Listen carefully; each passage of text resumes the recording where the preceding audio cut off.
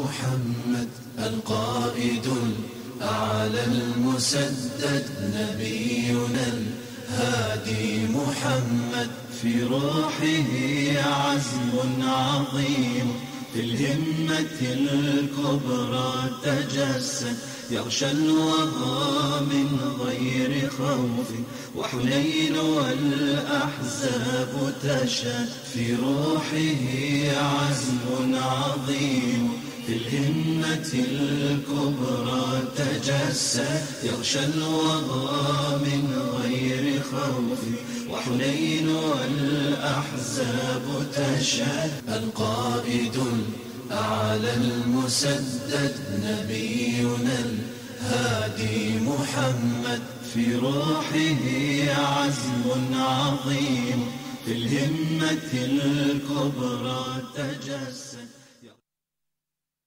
والمؤمنون والمؤمنات بعضهم أولياء بعض يأمرون بالمعروف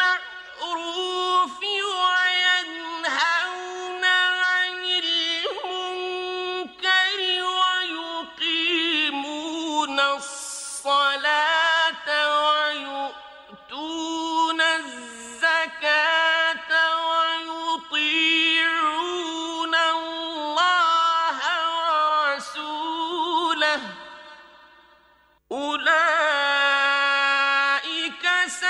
سيرحمهم الله إن الله عزيز حكيم.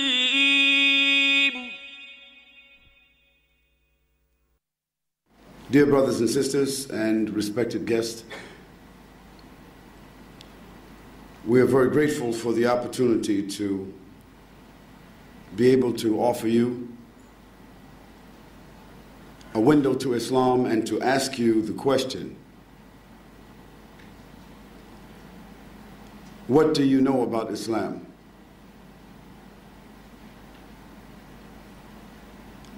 And we mean, what do you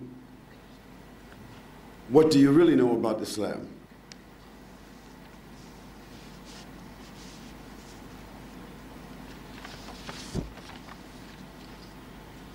Not what you've heard about Islam and not what you have read in the newspapers, not what you have seen on television, not what your teacher or your professor said about Islam, not what your neighbors or your friends said or what the priest or the minister of your church said, but what you have come to understand from basic facts, historical, scriptural facts about the system of life which is called Islam.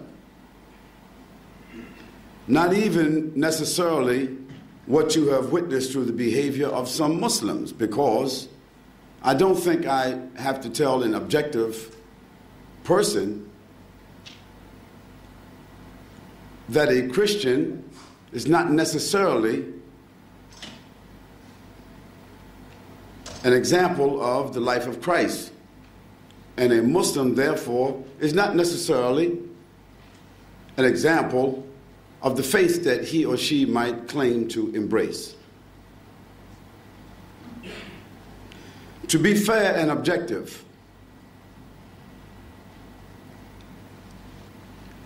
such sources of information about Islam or any other faith would not be an acceptable source for judging or understanding anything or anyone. Why then are so many people convinced? And why are so many people standing in judgment about a subject that they have very little information, if any, and very few actual facts about? The strangest thing is that Islam is a system of life, a global faith that one could know very easily by going to the sources. And the Quran has two sources. One is a scriptural source, which is the Quran. And the other is a human source, which is the life of the Prophet, peace and blessings be upon him. In the same way, we could make an objective investigation into the life and message of Jesus Christ, and that would allow us to know if we want to call ourselves Christians, how we could follow the life and message of Jesus Christ. Look directly to his message called the Evangel, or the Good News, and look directly to his life and his behavior. This will tell us what it is to be a Christian, if we want to use that terminology.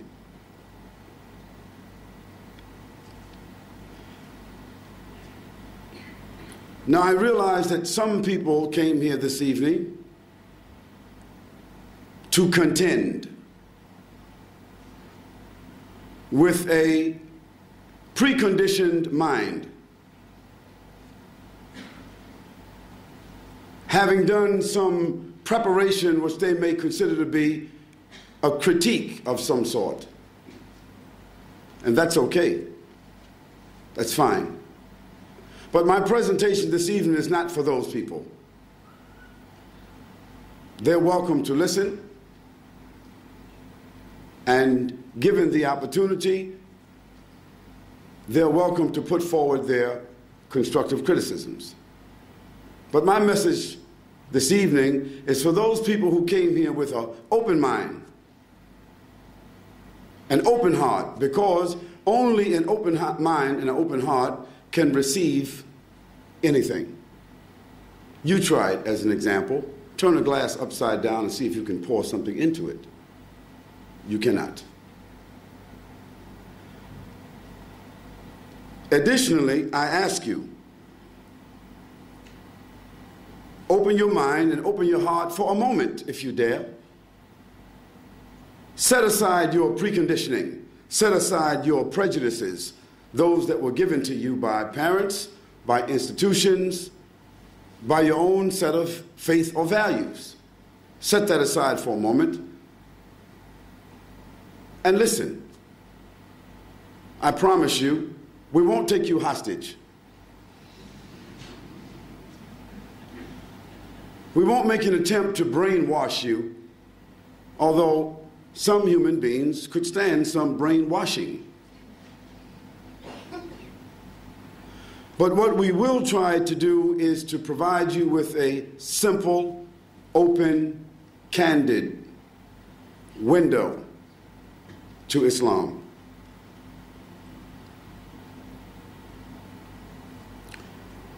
Now, Islam is a faith system. Some may want to refer to it as a religion, and it might be appropriate to do so. But in my discussion with human beings, religion as a word in the modern world has some negative connotations and restrictions. So I don't prefer to use the word religion. I prefer to use the word faith or life system. Now, as a faith and life system, Islam is based upon basically 5 pillars. Those 5 pillars are very simple. We bear witness that there's none to be worshipped except the Creator, Almighty God. The fact that we use the word Allah doesn't mean that we believe in a different God than that of Christians or that of Hindus or Buddhists or that of Jews. No. There's only one creator. There's only one source of creation. There's only one source and origin of existence. And for us, we bear witness that this is Almighty God. Such a bearing of witness and such a declaration is the same declaration of Abraham, Moses, David, Solomon, Isaac, Jacob,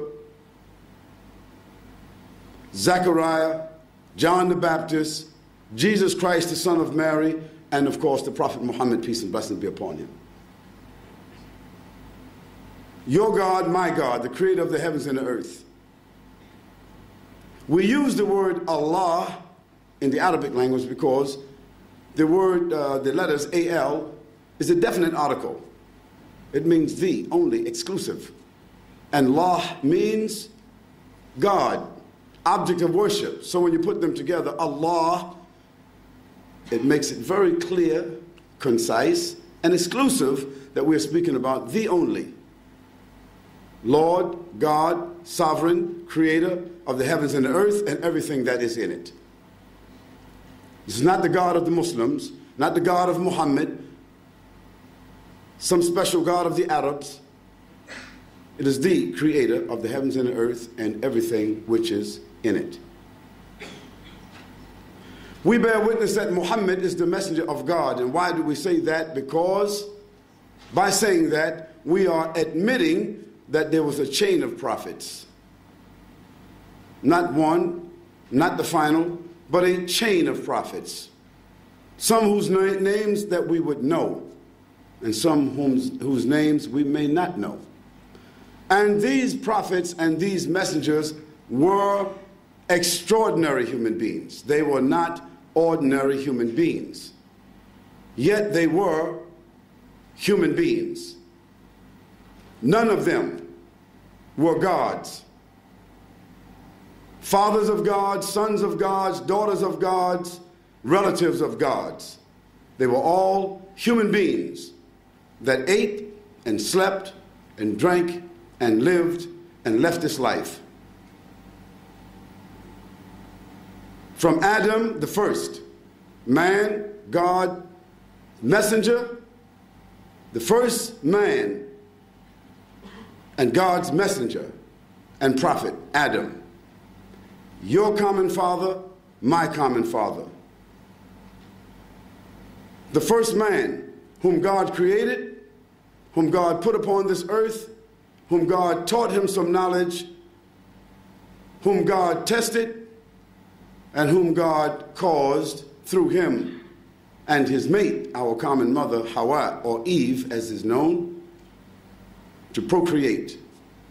And here we are. From Adam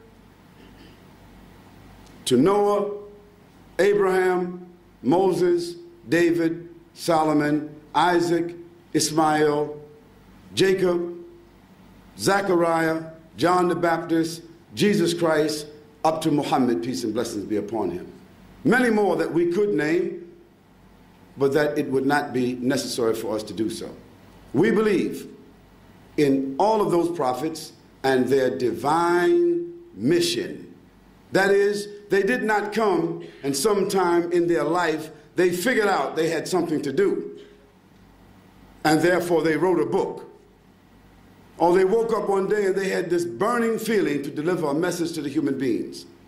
No, it is our belief that every prophet and messenger was sent by Almighty God, selected by Almighty God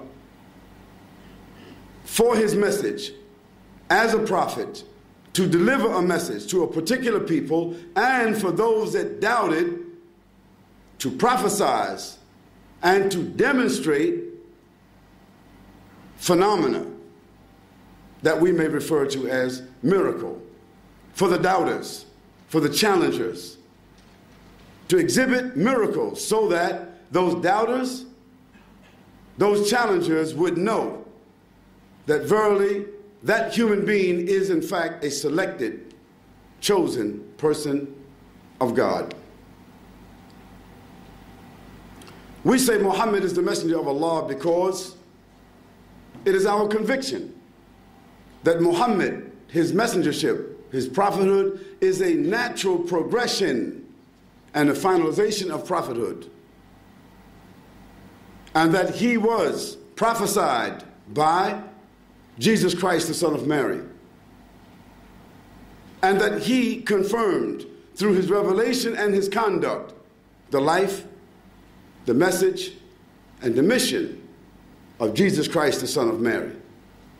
We say Muhammadur Rasulullah, peace and blessing be upon him, because it is our conviction that the Prophet Muhammad, peace and blessing be upon him, his life, his mission, and his message is the most profound for any human being whose life has been categorically recorded.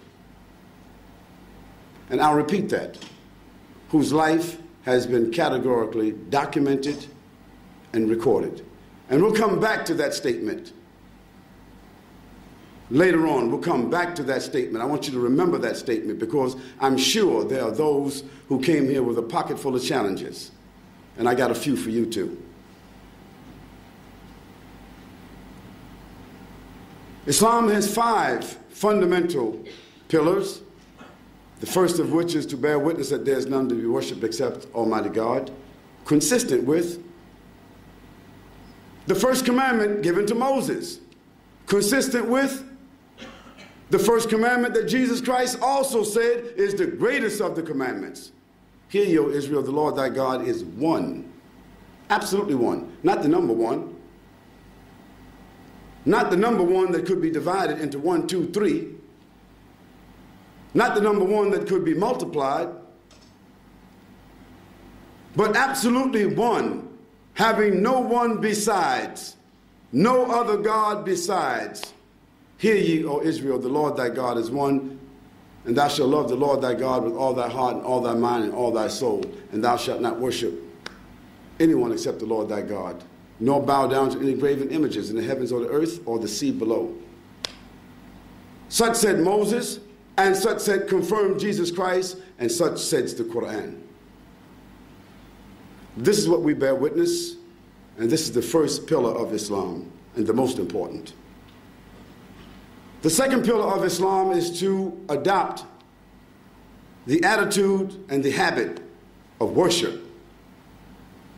Not thinking about God, not reflecting upon God, not merely meditating upon God, not just talking about God or singing about God, but worshiping God with a liturgy, with a formula, with a ritual that God ordered the prophets, peace and blessings be upon all of them. Now this is very important for us to understand, that in Islam, we follow a prescribed liturgy. It would be referred to in some religions, a prescribed act of worship. 5 times a day, the Muslims wash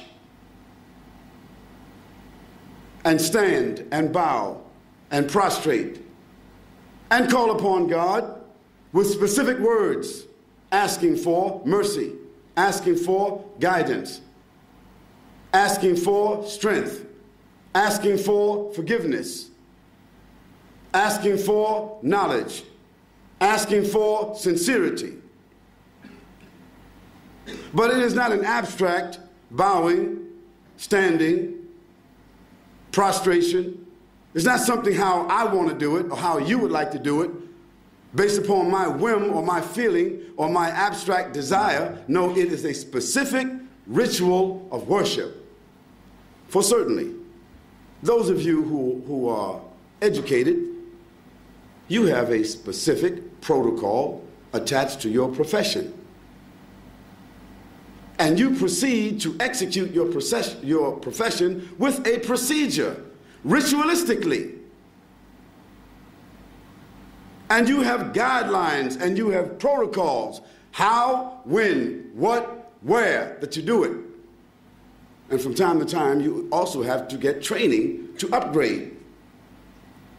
How then do the human beings think that they are more intelligent, more demanding amongst themselves, that for their profession, for their efficiency, for their proficiency, that they have established rules, rituals, protocols to address their administrators, their presidents, their family, their parents, their teachers, their professors. There are protocols, but God doesn't deserve a direct protocol. We can just think of God, meditate upon God. We can just sing about God. We can dance about God. We can whistle and clap. Or each one of us individually adopts our own way of worshiping God, as if the prophets of Almighty God who were sent as messengers and prophets and guides and examples, they were not given a specific ritual system by which to communicate and to worship Almighty God. We reject that. We reject that completely. For if we examine the scriptures, we find that every prophet of God, every single prophet of God had a specific ritual, a manner of prayer, a time of prayer, a mode of prayer, words, special words in which they used to communicate with Almighty God. And each one of those prophets also, they did not speak to people or choose to guide people with their own words. Always the words they used to guide people and call people were words of Scripture, which means divine revelation. Divine revelation. It means whatsoever they heard from God, whatever God inspired them to say, that's what they said. Such was the Torah of Moses. Such was the commandments of Moses. Such was the books of Abraham. Such was the Psalms of David. Such was the gospel of Jesus Christ. And such was the Quran revealed to the Prophet Muhammad, peace and blessing be upon him. We Muslims are also ordered by Almighty God to take a portion of our wealth. And in Islam, wealth has a definition. The definition of wealth is what remains after you fulfill your needs. So Islam has a legislative definition of wealth. So whatever wealth that a Muslim has in their house, in their bank, which is owned by them, that amount of wealth that is sustained over a period of a year, whether it be $1,500 or $15,000 or $150,000, whichever amount of excess property or wealth that a Muslim sustains for at least 1 year, within that year, the Muslim has to pay 2.5% of that as a charity. It's not much. It's a symbol. It's a gesture. It's a contribution. It's a reminder that you have been endowed by Almighty God with what you have, and there are others that you owe a part of that endowment to. It's called zakat. And so the Muslim has been ordered. This is not optional. It's mandatory to pay this 2.5%. The fourth pillar is fasting during the month of Ramadan. Now, the month of Ramadan is the 9th month of the lunar calendar. The lunar calendar.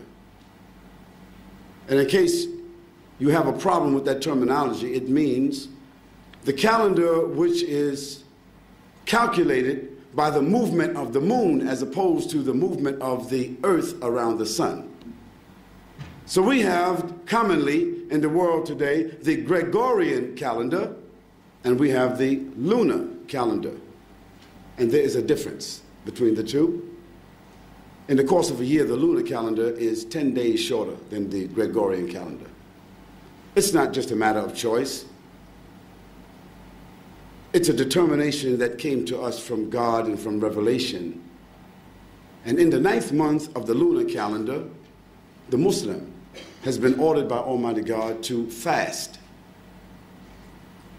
Now, fasting for us means abstaining from food and drink and sexual relationships. from the time of the light of the dawn until the setting of the sun. Not a long period of time, but a significant enough amount of time for the human being to learn discipline, self-control, and to develop a feeling of hunger and denial similar, not the same, but similar to other individuals throughout the earth who are fasting involuntarily. Now, this 9th month of the lunar calendar also coincides with the time that the Quran was revealed to the Prophet Muhammad, peace and blessing be upon him, 1424 years ago. It was in the month of Ramadan that the Quran was revealed, that the angel Gabriel came to the Prophet, peace and blessing be upon him, and said those words, read in the name of your Lord, recite in the name of your Lord. Those 5 verses that came to us that began the revelation of the Quran and then culminated over a period of 23 years. So when we fast in the month of Ramadan, we do so because we consider it to be an order, a mandate from God, and that it is also a means by which to teach us self-discipline, self-control, sacrifice, denial. And during that month, we are spending more time reading the Quran that was revealed during this month, memorizing the Quran that was revealed during that month, reflecting upon the Quran, and standing in prayer while that Quran is recited. This is the significance. There are many benefits for fasting. Many benefits. The people in the medical community can tell us. People in the psychological community can tell us. But that's not the reason why we fast. We're fasting because it's an order from God. And that fasting also is a discipline that all the prophets of Almighty God, they did. They exercised. The 5th pillar of Islam is performing the pilgrimage to Mecca. Mecca is a city in the Arabian Peninsula. A city that from time immemorial was known to be a sacred city. In other scriptures, it was referred to as Becca, or it was referred to as Paran in the Old Testament.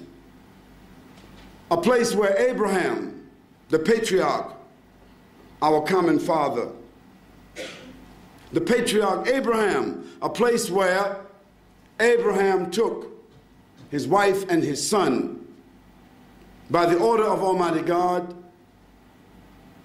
and settled them there in a desolate valley. And after some time, Abraham returned back to that desolate valley where he was ordered by God to leave his wife and son. And there in that desolate valley, Abraham built a building which is called the Kaaba. Kaaba in Arabic means cube. Kaaba means cube because it was a square-shaped building, a very simple building, a building maybe 18 feet, 20 feet high, and maybe 18 feet or 20 feet on each side. A simple building, not a building that God lives in, nor a sacred building itself, but something made of mud and stones, but a building that was ordered by Almighty God for Abraham to build and then go around it commemorating God. Not worshiping the building, but worshiping God, but setting up that building so that human beings would come from all over the earth and do what? Circumambulate around that building and praise Almighty God and call upon him with forgiveness and mercy and repeat the oneness and the glory of Almighty God. This Kaaba, all Muslims repeating this tradition of Abraham, reliving this tradition of Abraham. Every Muslim from wherever they are, China or Russia or Africa or America or Australia or from South America or wherever Muslims are, they have been ordered once in their lives, if they are able to do so, to go to Mecca and to experience the universal fraternity and to experience the tradition of Abraham. These are the 5 pillars of Islam. And Islam is built upon these 5 pillars. And each of these 5 pillars form the basis for the Muslim discipline, the Muslim ideology, the Muslim's relationship with Almighty God, and the disciplines that begin to shape and form the spiritual structure of the human being. Included in our faith system is the belief in angels. We believe in angels. We believe that the angel Gabriel came to all the prophets of Almighty God, and that is the archangel of God. We believe that. We believe in all the divine scriptures. We believe that Almighty God,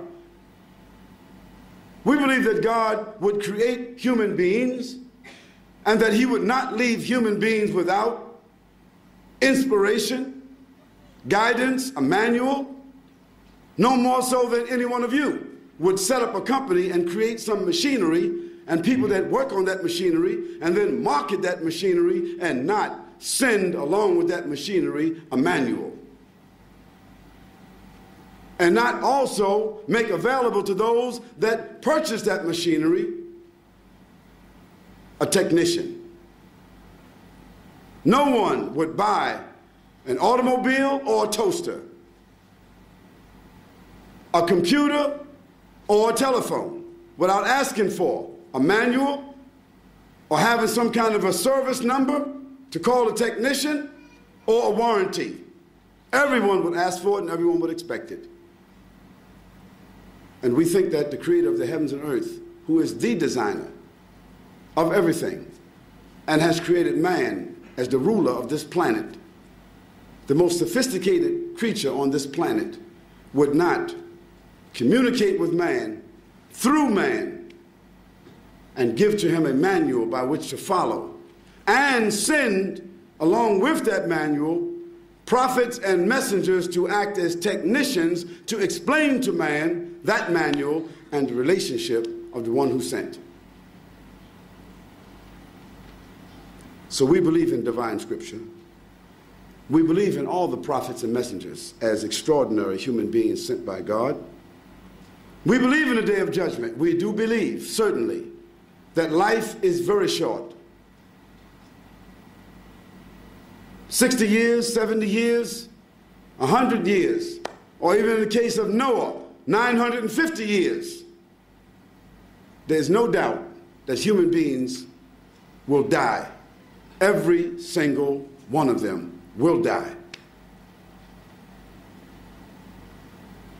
And if there's anyone here that's outside of that reality, they certainly have no need to hear this lecture, because they're more exceptional. They're of a different species than we are. And since we know that we will die, and we know that we came into life, and we know that we were created, and this life was designed, and that this life is restricted, and that this life has a purpose, that there is some accountability for this living. For how would any one of you not think that there was accountability for life, but think that there's accountability in your workplace? You have a supervisor, there's accountability there. You have children, and they are accountable. Teachers have students, and they are accountable. So there is accountability in every area of life. How then would we think as human beings that we would be created and live and given the gift of choice, volition, and there would be no accountability? There is accountability. That accountability, according to Scripture, is that the creator of life and death has the ability to bring the human beings back to judgment even after their dust and bones. Now, those of you who are intelligent, sophisticated, who would think that to be an impossibility or just some kind of a theory, well, I call your attention to take a look at the earth. From time to time, the seasons change.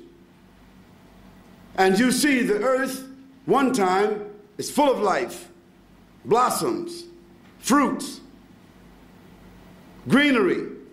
Then the season change and the earth is barren, bearing no fruit at all for some time. And then rain comes from the sky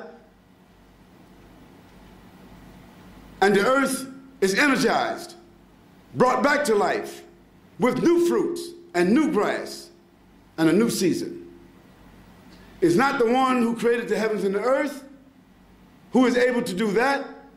Is not the one that created the human beings from the very beginning able to do that? Is not the one who created everything from water able to bring that water, that human being or that earth back to life after it was dead? We say yes, definitely. The one who is the creator of the beginning has the ability to create howsoever he pleases. We believe that Almighty God and only Almighty God has the decree.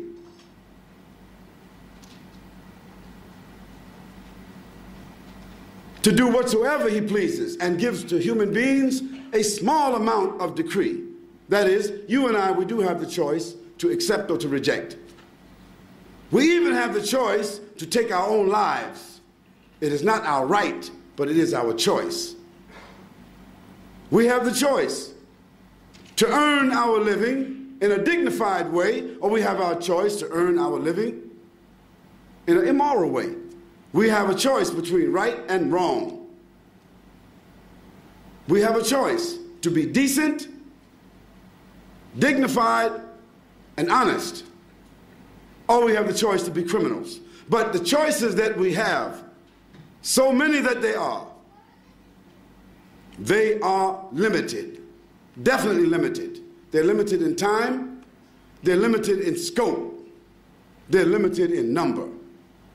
Why? Because the human being is not a creature that is born with unlimited anything. And finally, we believe, as the Quran sets forward for us, that inevitably man has been created and put on this earth only for a test, a determination, to give him or her the opportunity to perform, to display, to obey, to acknowledge, to submit, to pass a test. And after some time, you will be taken out of this earth, you will be judged, and then you will be given a new life in a different place according to the actions that you did. Now, we understand this in earthly terms. We understand that criminals, when they are indicted and convicted, we understand and we accept that criminals are placed in jails. We understand that a human being, if they are diagnosed with some disease, we place them in a hospital. Once they are diagnosed, they're put there for treatment. We understand that. We understand also that we go to school to graduate and that we work to get paid. We also understand that we are all striving for happiness. Ultimately, every human being wants happiness. Almighty God said, ultimately, happiness is not on the earth. You will not achieve ultimate happiness on the earth in the same way that a murderer, a mass murderer, will not receive ultimate punishment on the earth by his fellow human beings. Cannot. There's another ultimate punishment and there's an ultimate reward. The ultimate punishment is hellfire. God is